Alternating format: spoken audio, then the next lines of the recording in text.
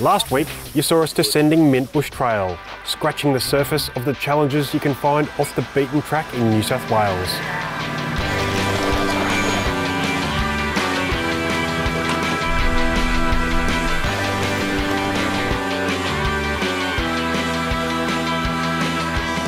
We had to reshape our plans, took in some vistas and landed at Lake Conjola.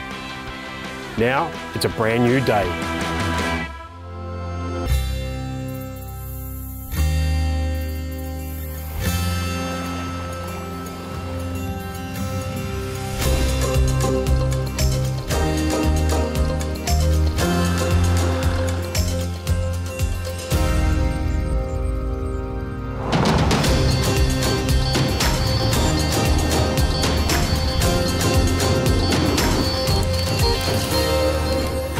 Your 4x4 is brought to you by Iveco, Trek Hardware, ARB, Cooper, Pirhana and Narva.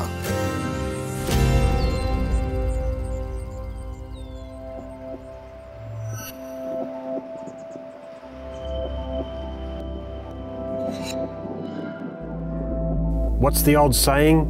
Red sky at morning, shepherds take warning. Well, the sky flares over Lake Conjola a week into our trip as the fires in the south become more ferocious. Making the best of a troubling situation, 3 of our crew rise early to try their luck with a line.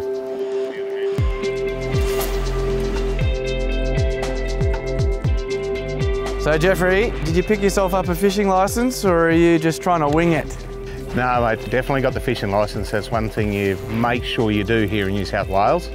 I just quickly jumped online this morning and picked up a 2-week fishing licence for the time that we're running through New South Wales. It was only like 14 or 15 bucks.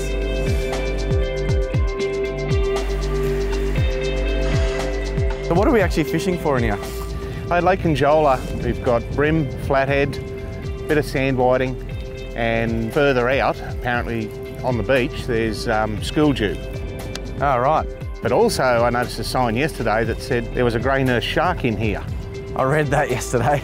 It's obviously got in when the entrance has been open, but they are a protected species, so if you do happen to catch it, definitely release it straight away.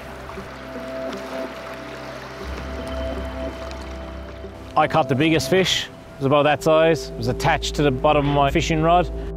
As per normal, we caught nothing. You know, we're getting used to that, but it is relaxing. I'm not really a fish sort of guy of a morning, more a bacon. So unless you can reel one of those in. You want me to catch a couple of rashers of bacon? Yeah.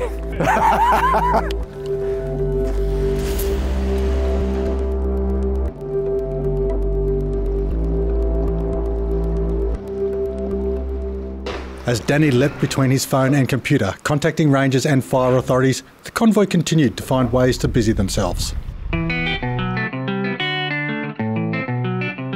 Very fortunate to grow up at the beach. Love the water, love the surf. Done a lot of kayaking, windsurfing. So Jake and myself had a bit of a race. The major championships, the Grand National of Racing and Kayaking. We had Pirhana versus Narva. Jeff had all on Jake, and he's got guns 3 times the size of mine. We're going to go out to where that red post is out in the water, and the other, we've got an official sitting out there waiting so that there's no cheats. I'm a professional at everything I do, so my heart rate's sitting at a comfortable 46 beats per minute. I'm pretty calm. I know it's 146, don't worry about it. 1, 2, 3, go!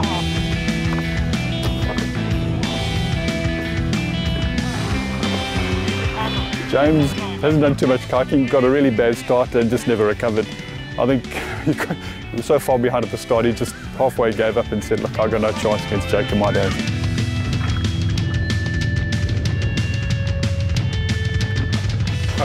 I've got no idea what's going on. Looks like fun.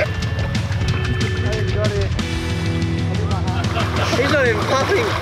It was an absolute nail-biting, split decision finish.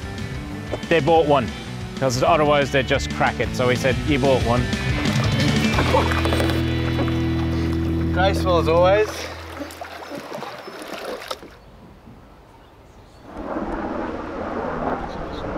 Danny called us all in for a chat about where to go from here. The news wasn't good. The fires had jumped the Princess Highway, the main arterial route of the area. It was important that we planned our movements not only for the convoy's safety, but also not to affect any emergency services or evacuation plans. The fires have really stuffed us up. So there's no heading west, there's no heading south from here. I've looked at some alternatives to fill in 3 days, but they'll be really small days. We can do some driving, it'll be probably pretty easy tracks, nothing challenging at all. I'm waiting for phone calls back from Parks. We'll end up near Kangaroo Valley. If anything else turns or if we get knocked back, we're going to really struggle. So doing our best. After the break, we'll return to Mintbush Trail, the hardest track we'd hit a few days prior.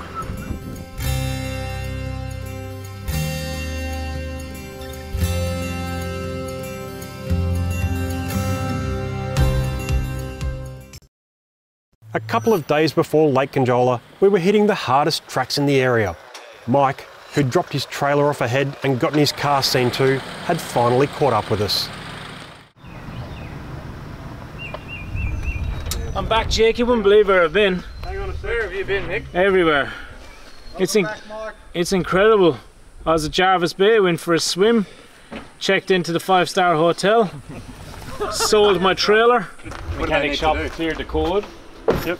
Wouldn't charge me. Spent like half an hour going through every code. It was like 8 or 9 codes. Yeah. A ripper of a bloke. I'm talking like, he wanted to give me a scan tool. He said, just take it with you. He goes, man, I got a couple of them. With Mike back and local boys Aaron and Simo up front guiding, we finally headed off towards the legendary Monkey Gum Trail, the track we had all been waiting for. But to get there, we first had to follow the Mintbush Trail, which turned out to be a whole lot more fun than we expected.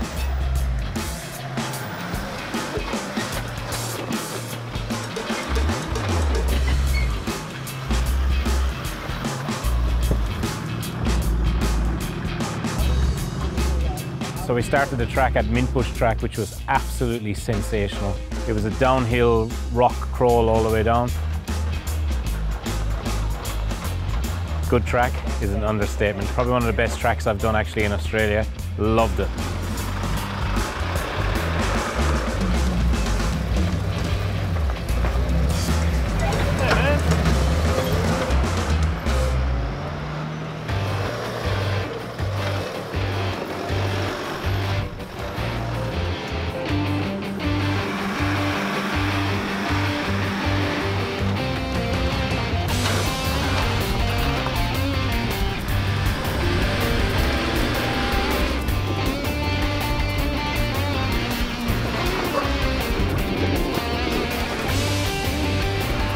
All sorts of people came along on the trip. Of course, there were some new people like Grant, who hasn't done much of this stuff before, but because of good spotting and good organisation, that car got to the top with no damage. That's incredible.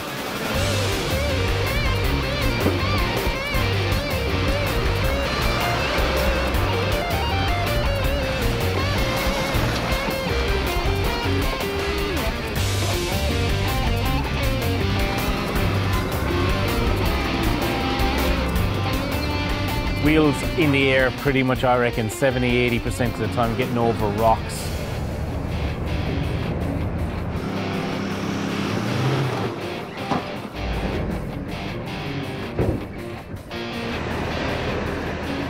Helping other people on the tracks to try and get up the track, it was just sensational. Really, really mad wheel lifts. Thoroughly enjoyed it.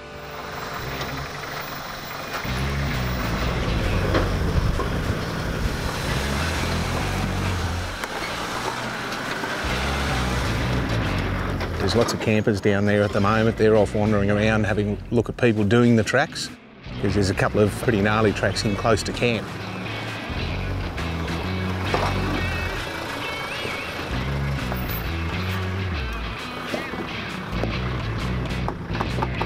It's a ripper track. There's just rock after rocks, little boulders and rutted tracks, and you just sort of cruise your way down, and it's flexing your vehicles all the way down. It's awesome to watch.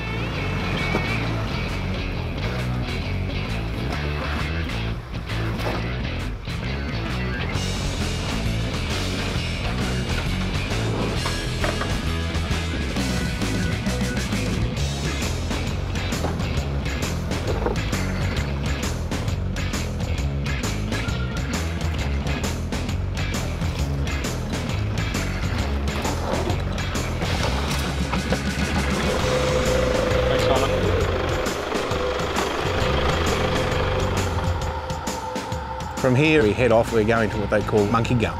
And apparently it's a very gnarly sort of track. See what we can do, try not to damage any vehicles, but we're going to have some fun. All right, bring it on, next.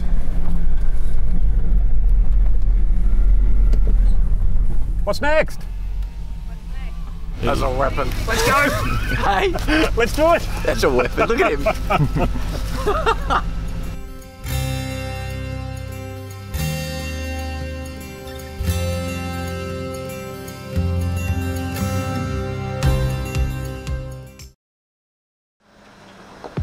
Before the break, you saw an earlier part of our trip where we tackled the Mintbush Trail.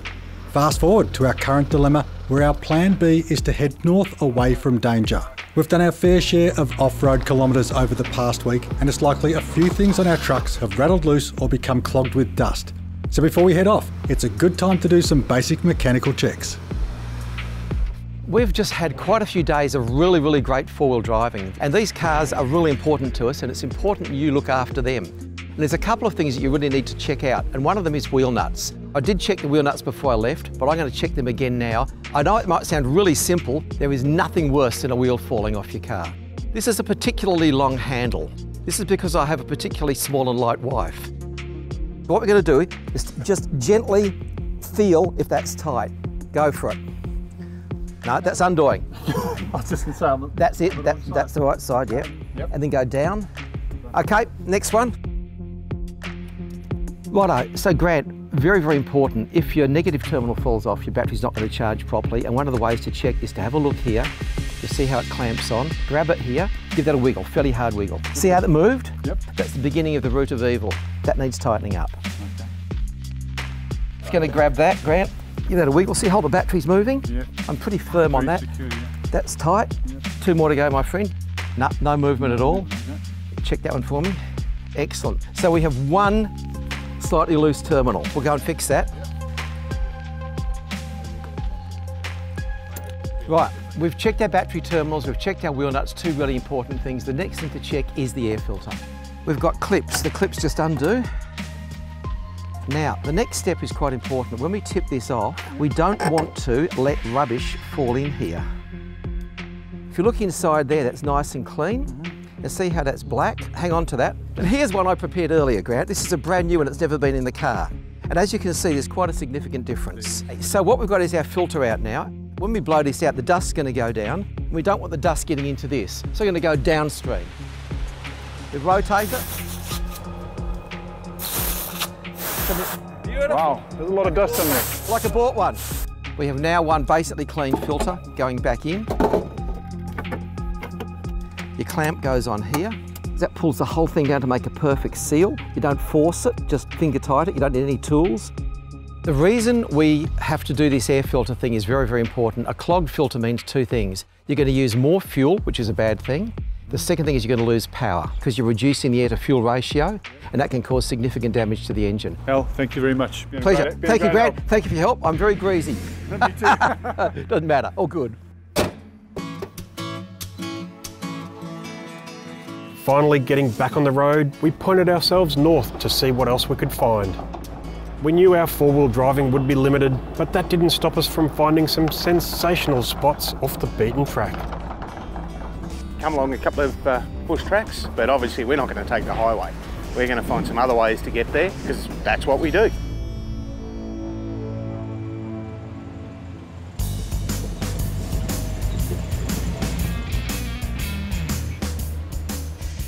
As we drove down through all the farmland, we came through the hills, saw the aqua blue water and the bay here. It's absolutely beautiful with the white sand.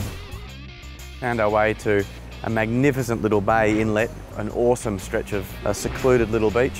White sand, Queenslandish.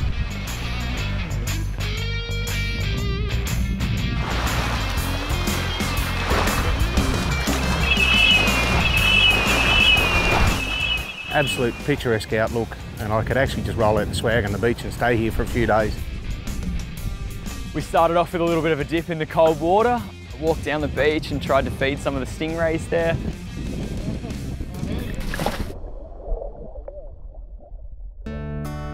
How picturesque is this spot that we've got here? Oh, it's beautiful. Absolutely beautiful. You've really got to get off the Princess Highway though, because as you're scooting down here, you could very easily miss all these little inlets as you come in. They're hidden little gems, aren't they?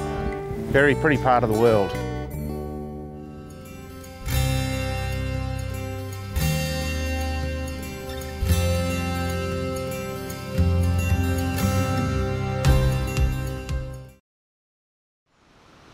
With the sun beating down harshly on the convoy, we were heading to a nearby river for a spot of fishing and a nice cool swim. It was going to be a bit of a trek to get there. Fortunately, we had some local knowledge guiding our way.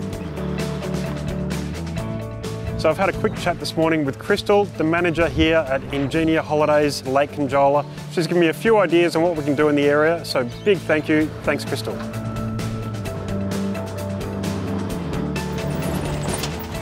We did some great tracks today, just nice, easy, running down into a lot of dry creek beds. But a lot of greenery around, a lot of fern work. We've seen a couple of snakes today, we've seen a lot of frogs getting around. It's amazing really the amount of wildlife that is just on show here. We've got birds, we've got kangaroos in people's front yards. Driving into camp tonight, I just saw kangaroos sitting inside in someone's front yard like it was normal.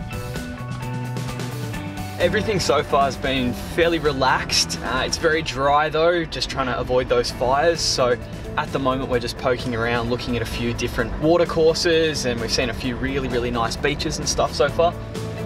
What I'm used to up in the Brindabellas and Kosciuszko is a little bit more hilly and rocky, but this is still a good change nonetheless.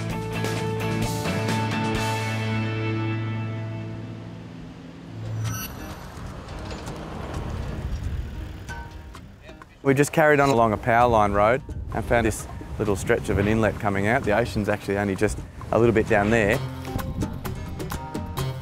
Obviously, not even the Iveco is going to cross this one, so we're going to head back along the fire trail track here and make our way around, and we'll probably be in camp in no more than sort of half an hour or so.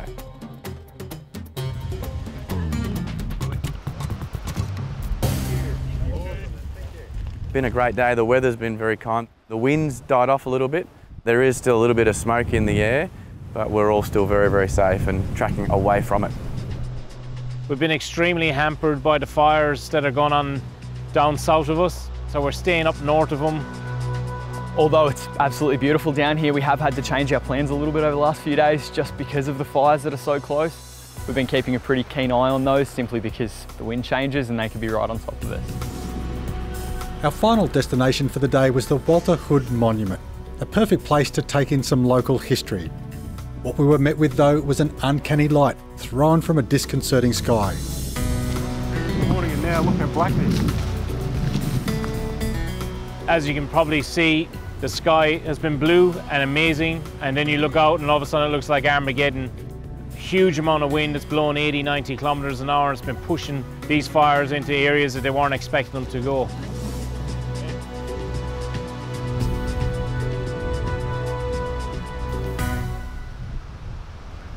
The fires for us have really been a little bit of an inconvenience. It's meant we've had to reschedule our trip, change some of our plans. It's much more than an inconvenience to the people who live here. Have a look how black, how intense it is over my shoulder. And with so many fires and so many people's lives affected, we highly recommend give in any way that you can, because it could just make that little difference that people need at the moment. Princess Highway has been closed. Unfortunately, they've lost some homes down there. There's absolutely thousands and thousands of hectares been burnt out. Amazing job to the firefighters down there. They're trying to keep that under control, protecting people's lives and property.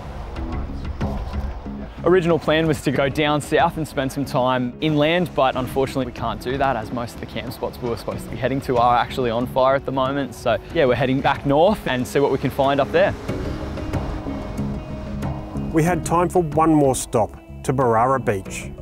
Much like Lake Conjola, there was barely anyone on the streets. With the sunlight filtered harshly through the smoke, it sure wasn't hard to see why.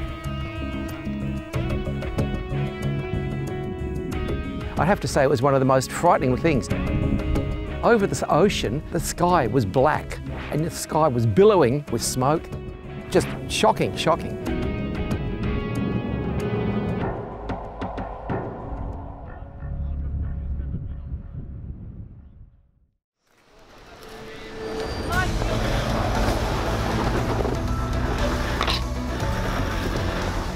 Join us next week as we stay ahead of the fires and finally hit the incredible Monkey Gum Fire Trail.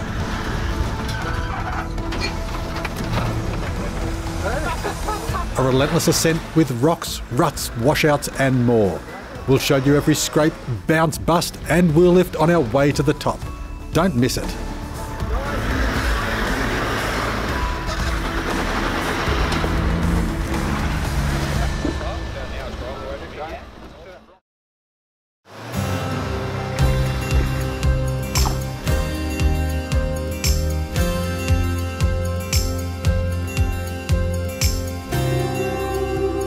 A little bit better than mine.